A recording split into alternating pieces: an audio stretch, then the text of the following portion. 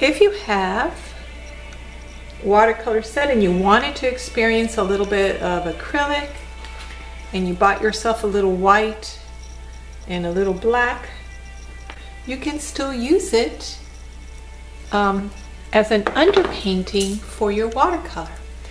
I'm going to start with my darkest value. I'm going to put it down here.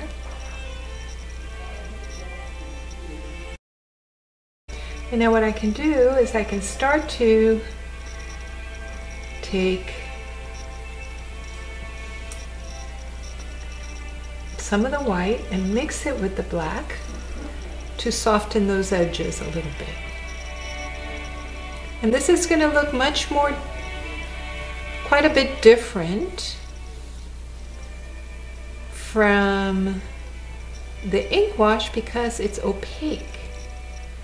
When you add white paint to your black pigment, it makes it opaque.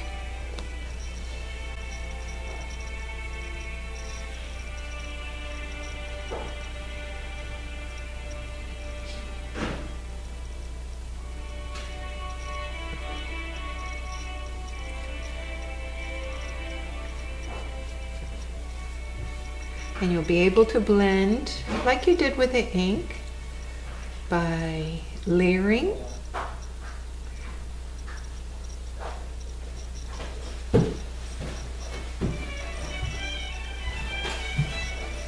and adding water, both.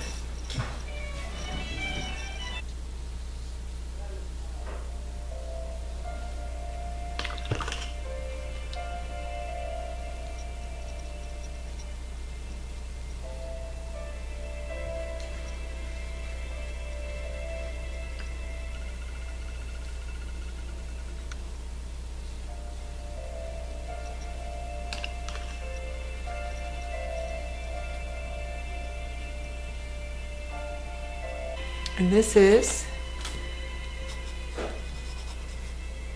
black and white acrylic on paper.